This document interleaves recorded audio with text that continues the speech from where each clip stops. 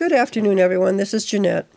Earlier today, I saw a post where a lady was asking how to get her bindings on her tank top to look a little bit better, and I thought since summer's coming up and I do a lot of these, I'll go ahead and do a little short video. This is kind of like a raglan type tank top.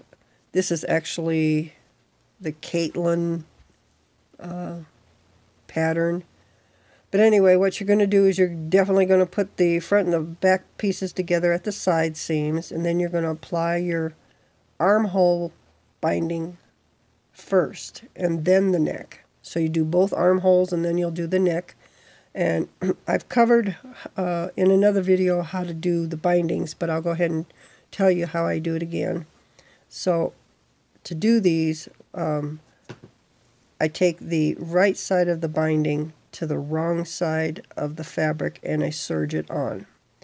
Now you know with these type of tops, there's going to be a little area that has no extra fabric. It's just going to be the binding by itself.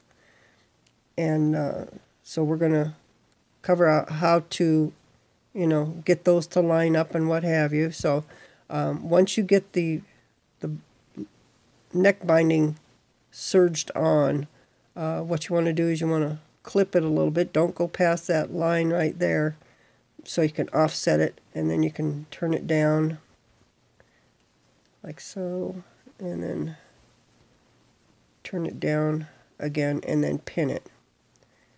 I got to the point where I don't pin, but anyway, you can do that.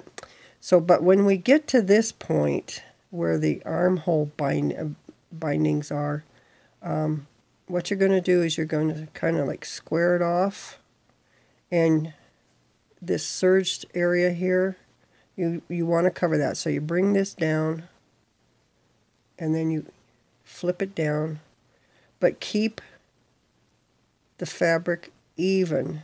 So how I do that is I hold it in place right at the edge of the binding right there, at the armhole binding, and I put a pin there. This is the only time I pin. And same thing over on this side. Kind of square it up.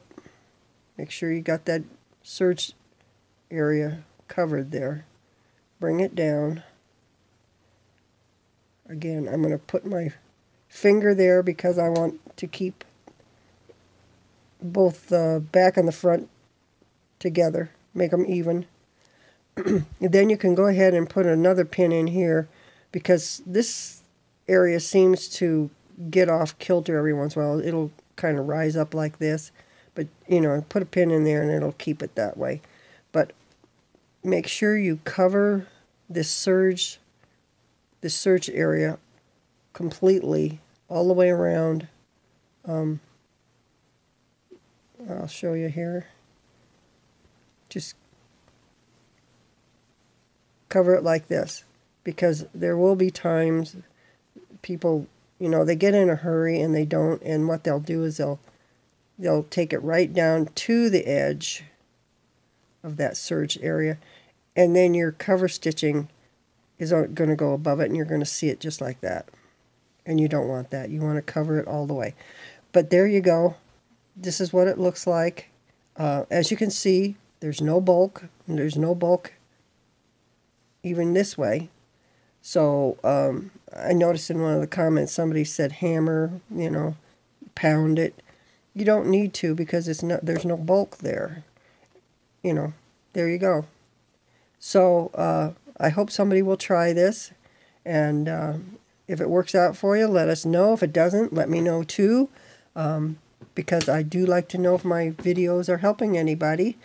So with that, happy Sunday, everybody, and happy sewing.